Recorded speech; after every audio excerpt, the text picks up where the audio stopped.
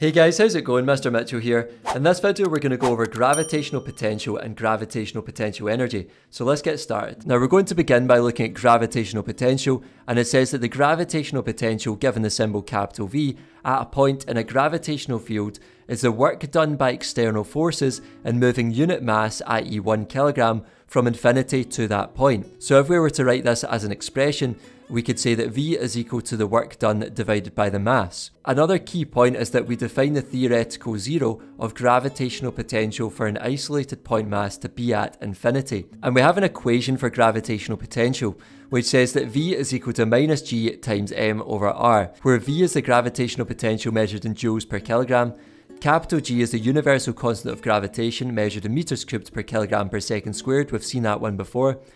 Capital M is the mass of the object causing a gravitational field, measured in kilograms, and r is the distance from the centre of the mass, measured in meters.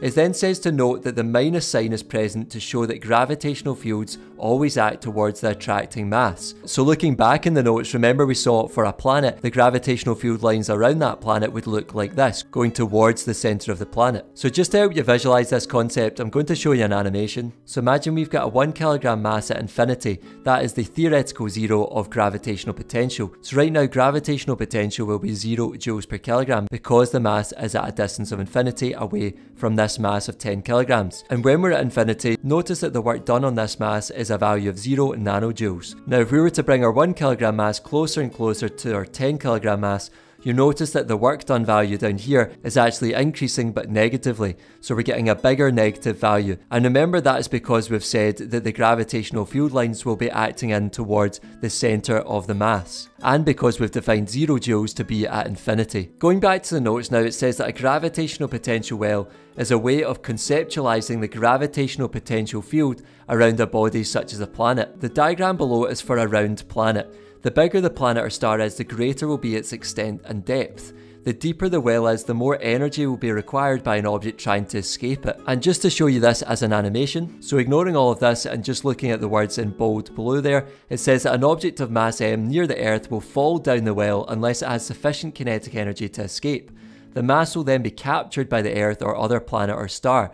So if we look at this, you'll see that the mass is moving round and round in a sort of spiral motion until it gets to the bottom of the well. And it says there that an object entering the atmosphere may lose energy due to friction in the atmosphere and spiral downwards, losing gravitational potential energy. Its velocity will increase, so it gains kinetic energy until it hits the surface of the Earth or other planet or star. So just to show you that again, we're now going to take a look at gravitational potential energy, which we've already kind of touched on, but it says that gravitational potential energy at the Earth's surface is found using the old classic equation EP equals mgh, which you've seen at National 5 and higher level, and the value of gravitational field strength G is taken as a fixed value. At greater distances, however, the gravitational force must be taken into account. We can rearrange our earlier expression for V to get the work done, i.e. the energy. So remember we said that V is equal to the work done divided by the mass. Well, if we rearrange for work done, we get V, our gravitational potential, times the mass. So we're now saying that the gravitational potential energy is our energy here, our work done, which is equal to minus gm over r, remember that was our expression for gravitational potential, times by a mass m, which we can give the symbol of small m, which gives EP equals minus gm times m over r. So all we need to do to get from our gravitational potential V to our gravitational potential energy EP is we multiply our gravitational potential by the mass of the second object. And what do the symbols mean? Well, EP is the gravitational potential energy measured in joules. G is the universal constant of gravitation measured in meters cubed per kilogram per second squared as before.